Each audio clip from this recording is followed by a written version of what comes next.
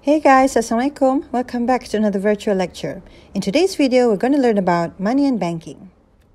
Now before we begin, let's talk about money. What do you understand about money? Money is basically anything that is accepted as a medium of exchange. Now before money existed, the alternative to using money is the barter system, where people exchange goods and services for other goods and services directly. However, the biggest problem of barter is the need to have a double coincidence of wants for trade to take place. It is also rather unsophisticated and troublesome for a person to be carrying around bulky items that may be difficult to exchange fairly in order to get traded. For example, if you want to eat roti canai and teh tarik for breakfast, under a barter system, you'll have to find others who have exactly those items and are willing to trade them with something that you have. Now let's move on to the three basic functions of money. First of all, money as a medium of exchange.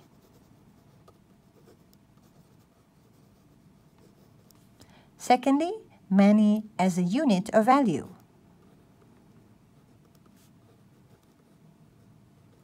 And thirdly, money as a store of value.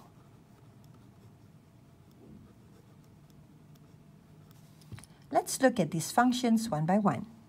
As mentioned to you before, money is essentially used as a medium of exchange that is widely accepted in buying goods and services. Now, as we've already know, the problems with barter made it necessary for us to use money in order to exchange one good for another. So now let's look at what does it mean by money as a unit of value. Money is a unit of value, or sometimes known as unit of account, in that it offers a consistent way of measuring the value of things, and consequently providing the terms to quote prices and record debts. This allows different goods and services to be compared against each other. People often use money as a yardstick to measure the relative worth of a variety of different goods and services, as well as economic transactions. For example, if the price of a movie ticket at a standard cinema hall is 10 ringgit and the price of admissions to Museum Negara is 2 ringgit, you know immediately that seeing one movie would cost you 5 visits to the National Museum. Moving on to the third function of money, which is as a store of value. What does that mean? Money also serves as a store of value in the sense that it can hold its value over time. This enables the transfer of purchasing power from one time period to another. For example, if Ali has 100 ringgit today, he can hold the money and spend it tomorrow, next month, or even next year. However, the main disadvantage of money as a store of value is that the value of money falls when the price of goods and services rises.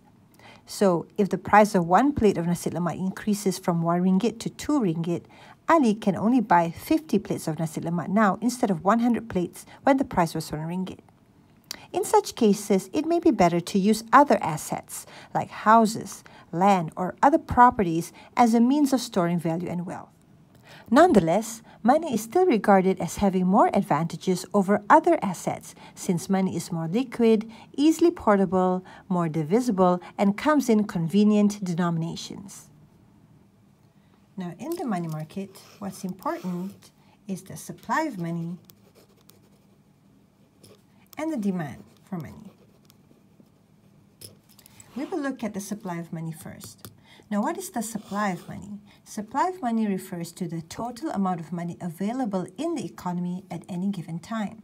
There are several ways to measure the supply of money. In Malaysia, the narrowest category of money is called M1. And there's also M2 and sometimes M3. As mentioned, M1 is the narrowest category of money. Okay, so M1 consists of currency in circulation. That means these are the banknotes and coins issued by the central bank in Malaysia that are in the hands of the public. Currency is widely used as a medium of exchange as they are highly liquid. Now, besides currency, we also have checks, okay, also known as current accounts. Now, these checks are also used in paying bills or buying large amounts of items as they're almost as convenient as currency. Checks or current accounts are basically balances in bank accounts at commercial banks as well as Islamic banks that depositors can access on demand by writing checks. Therefore, sometimes checkable deposits or current accounts are also known as demand deposits. A broader category of money is called M2. Now, M2 consists of M1, which are these items previously mentioned, and things called near monies. Now, once we start to consider balances in bank accounts as part of money supply, we can expand the scope and consider other accounts that people hold at banks and other financial institutions. These balances in other accounts are non-cash assets that are highly liquid and easily converted to cash. Hence, that is why they're called near monies, or narrow quasi-money, or cash equivalents. Examples of near monies are savings accounts, fixed deposits, negotiable instruments of deposits, repurchase agreements, foreign currency deposits, as well as marketable securities. And finally, the broadest measure of money supply is M3, which includes everything in M2 and deposits placed with other banking institutions. So guys, after knowing about all of the functions of money, which are as a medium of exchange, as a unit of value or account, and as a store of value, are credit cards money? The answer is relatively simple.